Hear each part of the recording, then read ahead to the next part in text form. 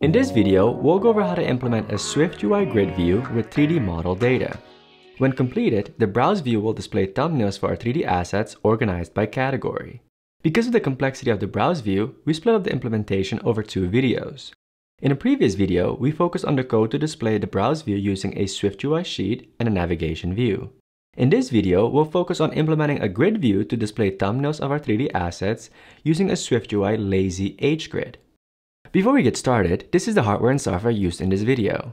If you are using anything older or newer, you might have to make some adjustments to your code. Now let's get started. We have several action items for this video.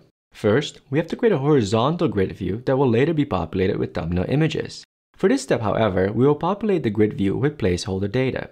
Second, we have to create a model class that will contain relevant properties and methods for our 3D models. And third, we'll update our grid view to use model data. This will allow us to display thumbnails for our 3D models. So without further ado, let's dive into the code. In our browse view file, right below our browse view struct, let's create a new struct called horizontal grid and have it adopt the view protocol. To conform to the view protocol, we'll create a body variable. Let's use Xcode autocomplete to help us along. Inside the body variable, create a VStack and set its alignment to leading. Inside our VStack, we'll add a text view with placeholder text category title. We can use modifiers to style our text view. First, we'll set the font to Title 2 and make it bold. Second, we'll set the padding on the leading side to 22 points. And finally, we'll set the padding on the top side to 10 points. Next, create a scroll view and set the direction to horizontal and shows indicators to false. Inside the scroll view, we'll create the horizontal grid using a SwiftUI LazyHGrid.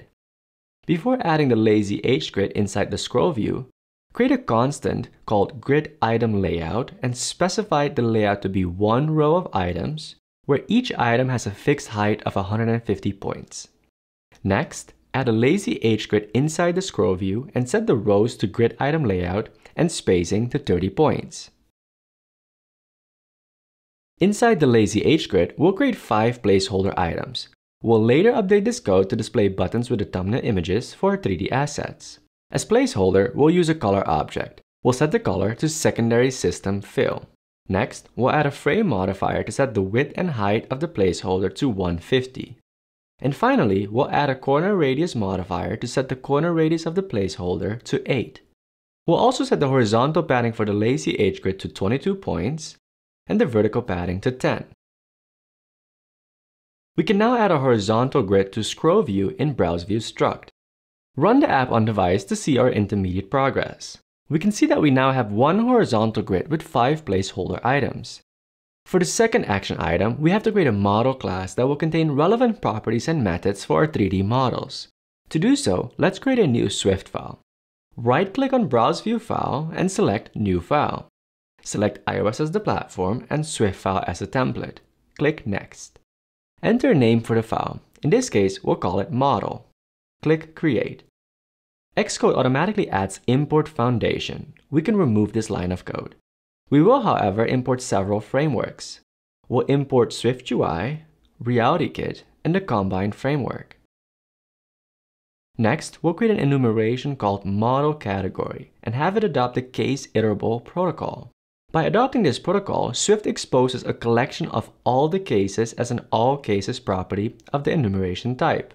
Let's create 4 categories using 4 enumeration cases: Table, Chair, Decor, and Light.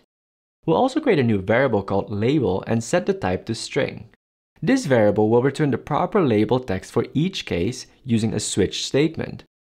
For case.table, return tables. For case.chair, return chairs. For case.decor, return decor. For case.light, return lights.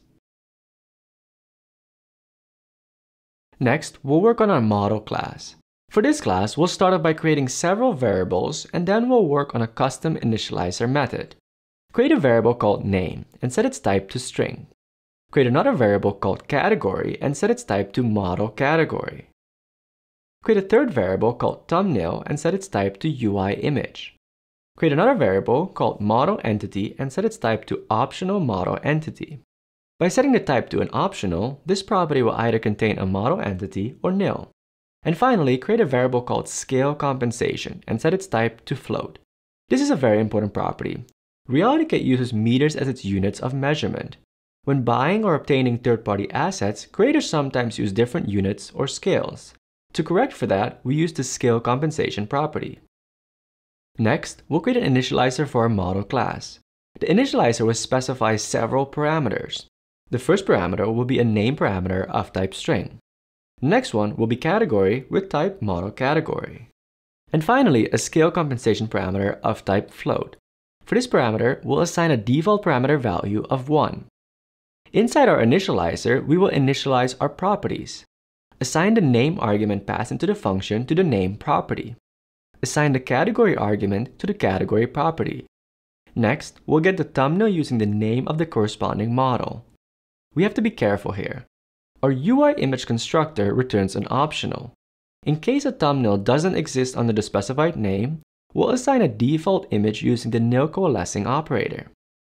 Finally, we'll assign the scale compensation argument to the scale compensation property. Notice that we're not initializing our model entity property. We don't need to initialize it up front since it's an optional. Instead, we will load our model entity when the user selects it for placement in the AR view scene. We'll add a to-do command to create a method to asynchronously load our model entity when needed. This method will be implemented in a follow-up video. The final thing we'll do for our models file is to create a new struct called models.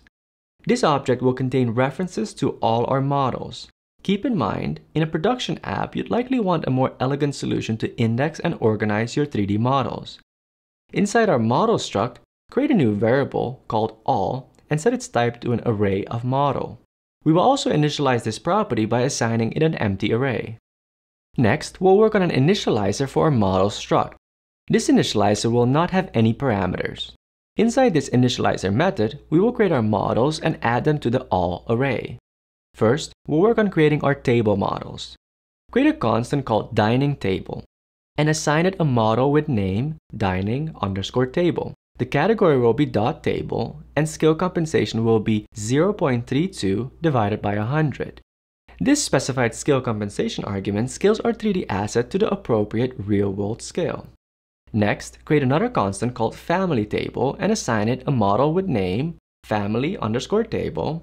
The category will be .table and scale compensation will be 0.32 divided by 100. Append both the dining and family table models to the all array. Next, I'll add all chair models, then decor models, and finally light models.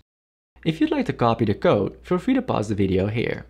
After instantiating the models for each category, make sure to add them to the all array. The final thing we'll do for our model struct is to create a helper method to filter through our all array and obtain every model belonging to a specific category. The function will be called get and will have one parameter called category with a type of model category. The return type of our function will be an array of models. Our function body will be a one-liner. We'll use the filter method on our all array and check the category of each element. If there's a match in category, it is added to an array of models returned by the filter method. Now that we are done with our models, we can use that data to populate our grid views. Return to browseview.swift. Right below our browseview struct, create a new struct called models by category grid. We'll have it adopt the view protocol and add a body variable.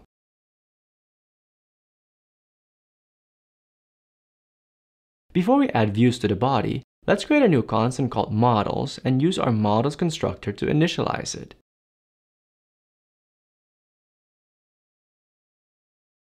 Because we want each category of models to vertically stack, we'll add a v-stack in our body.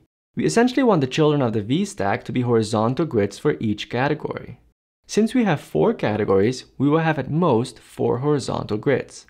If a category doesn't have any models, we won't display its grid. To loop over each model category, we will use SwiftUI's forEach view struct. This is not the same as the forEach method on Swift sequences. If you'd like to learn more about forEach, I'll add a link to a great article on hackingwithswift.com. ForEach expects a collection of data such as an array and instructions on how to uniquely identify each of the items in the collection. By uniquely identifying each item, SwiftUI can monitor and react to any updates. In this case, we'll provide model category.allCases as the collection and \self as the ID. By using \self, we instruct Swift that each item in the collection is uniquely identified by its own value. As mentioned earlier, we want to display a horizontal grid for a category if the models array has at least one model with that category. We can use our helper method in our model struct to get all models for a specific category. If models exist for a category, create a horizontal grid. When we originally created our horizontal grid, we used placeholder data. Let's update our horizontal grid to take in actual model data. Create a new variable called title and set its type to string. Create another variable called items and set its type to an array of models. Swift will automatically update the constructor for a horizontal grid to now include a parameter for title and one for items. For title, we'll pass in category.label, and for items, we'll pass in models by category. In the scroll view of our browse view struct, we see a similar error of missing arguments. However, we will remove the horizontal grid and instead replace it with our models by category grid. Back in our horizontal grid, let's replace our placeholder data with model data. We're going to replace the category title string literal in our text view with our title variable. In the LazyHGrid, replace the predefined range in for each with 0 ... items.count. Before we finish up our horizontal grid, let's run the app to see our intermediate progress. We can now see that we have 4 horizontal grids. Each grid has a number of items corresponding to the number of models with that category. However, there are no thumbnail images, and clicking on an item does nothing. In the remainder of this video, we will fix these issues. Before we create a button with a thumbnail for each model, let's create a separator to draw lines between each horizontal grid. Create a new struct called separator and have it adopt the view protocol. Create a body variable. Add a divider to the body and use the padding modifier to adjust the look of it. The horizontal padding will be set to 20 and the vertical padding will be set to 10. Add our newly created separator above the text view in our horizontal grid VStack. Run the app to see our intermediate progress. That looks much better. The final thing we'll work on in this video will be our item button. This button will display a thumbnail of our model, and when tapped, we'll select the corresponding model for placement. Right below our horizontal grid struct, let's create a new struct called item button. We'll have it adopt the view protocol and add a body variable. Before we add views to the body, let's create 2 new constants. The first constant will be called model and will be of type model. The second constant will be called action and will be a closure. Inside our body, we'll create a button. I like to create a skeleton structure for our button before populating the action and the label blocks. For our button action, we'll call our action constant. For our button label, we'll display a model thumbnail. We can do so using an image view. We'll use the constructor that takes in a UIKit UI images argument and pass in model.thumbnail. We can of course use modifiers to style our thumbnail. The first modifier will be .resizable. This allows us to resize the image. The second modifier will be .frame, with a height of 150. Next, we'll use the aspect ratio modifier and set the aspect ratio to 1/1 and the content mode to fit. By setting the aspect ratio to 1/1, we're essentially saying constrain the width and height such that they are equal. In essence, we're enforcing a square aspect ratio. Next, we'll use the background modifier and set it to a color, specifically UIColor.SecondarySystemFill. And finally, we'll use the corner radius modifier to give our thumbnail a corner radius of 8. Now that our item button is complete, we can return to our LazyHGrid in our horizontal grid struct. We can now remove the color element that was used as a placeholder item. Create a new constant in for each called model and set it to items index. This will assign the current model to our model constant. Next, let's add our item button. We can pass in our model constant as our first argument. Press tab to select the action parameter and then press enter. We can now write code to pass in as a closure to our item button. In this video, we won't finalize the code for item button, but instead we'll add some to-do items. First, we'll add a to-do item to call our model method to asynchronously load the model entity. Second, we'll add another to-do item to select our model for placement. These to-do items will be covered in a follow-up video. Next, we'll add a print statement saying, Browse View, selected model name for placement. In this case, we're using string interpolation to fill in the model name in the string literal. And last, but certainly not least, we need to dismiss our browse view when the user taps on an item. As you might recall, we have a state variable called showBrowse, which determines whether to show or hide the browse view. Since our browse view struct already has a binding property to showBrowse, we'll have to create a link to our horizontal grid. Let's copy-paste the binding property line from browse view into horizontal grid. We'll also need to paste it into models by category grid. In our item button closure, set the showBrowse boolean property to false. As we can see, our code has two errors. These errors popped up because our constructors have changed.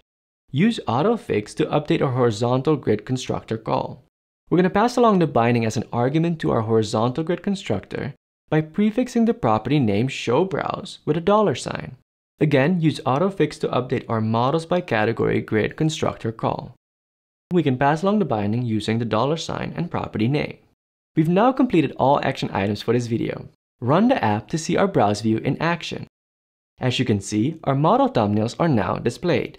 When we tap on an item, the console displays which item has been selected for placement.